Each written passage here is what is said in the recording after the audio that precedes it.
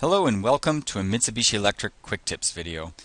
Today I would like to talk about the situation where a user is unable to convert, compile, or build their code offline.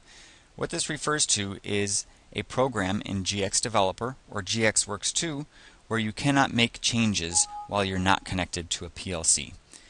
Here I have in GXWorks 2 my program, and I'm going to make a change, and I'm going to hit F4 to do a build.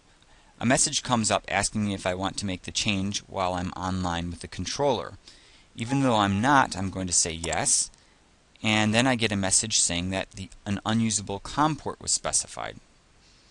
If I say OK and then no to this next message, I have this ladder block in gray. This indicates that I still have not converted my code.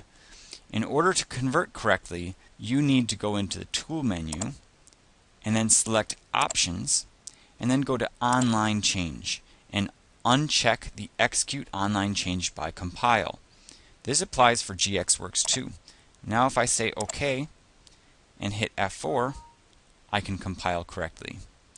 In GX Developer, for the exact same situation, if I change this code and hit F4, I get the message saying an unusable COM port was specified.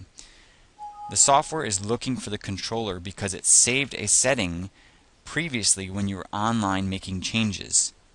So now I say OK and no, and I go to Tools, Options, and here I select Don't Write to PLC, and I say OK, and then I go ahead and convert, and it will convert correctly.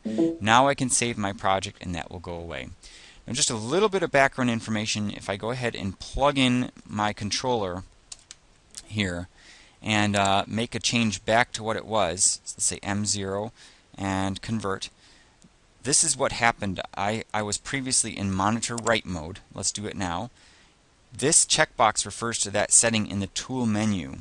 And in GXWorks 2, when you do this, it will actually mention that this is in the Tool menu. If I say OK now, I am online, and this icon here indicates that that's the state I'm in. Now, in order to compile correctly when I'm offline, not connected, I would need to, before saving the project and closing the software, I would need to change back to write mode, say yes, and then save the project. This then would avoid this issue. Also, another way to avoid this issue, and a very important point, is with GXWorks 2, in the project here, if you go to Tool and then select Options, when you go to Program Editor, select Ladder and then Ladder Diagram, you can uncheck this Use the Switching Ladder Edit mode. What this will do is prevent users from using F4 to compile their code. Instead, then it will make it necessary that every time you make an online change to a program, you have to select Shift F4.